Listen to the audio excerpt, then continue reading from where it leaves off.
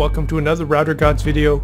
My name is Humphrey Cheung, and let's configure RIP authentication, and in this one we're going to configure MD5 authentication.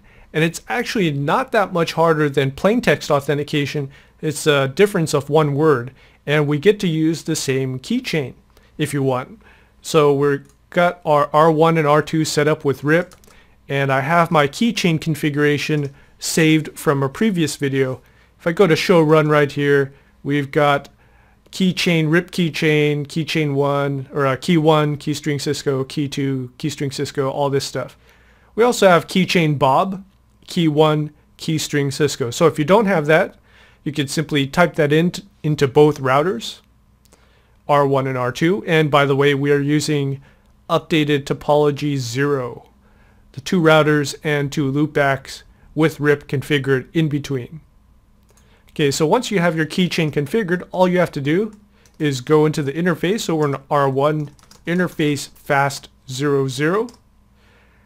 Basically the same step as configuring plain text authentication. So IP RIP authentication mode. First we pick a mode, and you guessed it, this time we're going to pick MD5.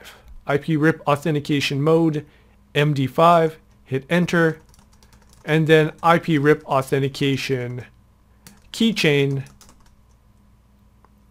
Bob. Okay, so IP RIP authentication mode MD5, IP RIP authentication keychain Bob. So yes, that's a difference of just one word from authentication mode text to authentication mode Bob, or authentication mode MD5. I'm going to go over to R2. Bring R2 into the window here. Just make sure our keychain is the same.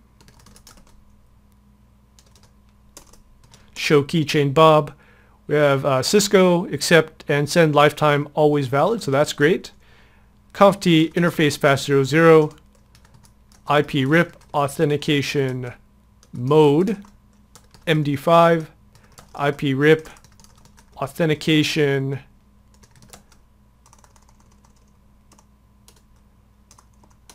keychain Bob. Just going to exit out of there. Wait a couple seconds. Then do our show IP route. We still have our routes there. Debug IP RIP. And debug, actually we'll do no debug IP RIP. Here we go. Well, looks like I didn't catch it in time, but that's all right. We have received a packet with MD5 authentication. And we didn't get any error messages or anything like that. So it's worked. Do a show IP route. And we have a route to the loopback of router 1, so that's great. We'll just ping the other side. And we've got a good ping. Look at that. Going to go over to router 1. Show IP route over here.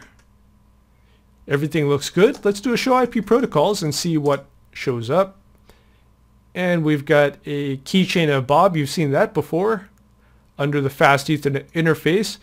Let's see what happens if we do a show interface fast 00. Might or might not show anything. Let's see. This is just our interface stats.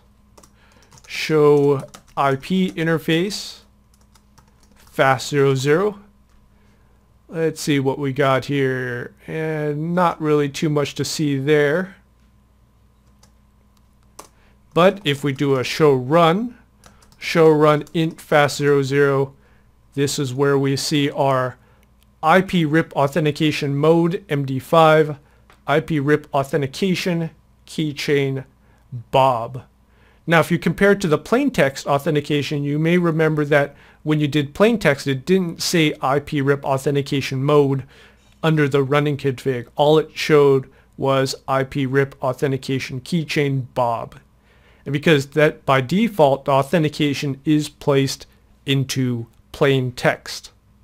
Okay, so if it is a default setting, when you run the running config show run, it will not show up in the running config. Okay, so you're looking for these two sentences, mode MD5 and a keychain. As long as both are the same on both sides, everything is fine. So that was a quick and easy video on setting up MD5 authentication inside of RIP. Thanks for watching.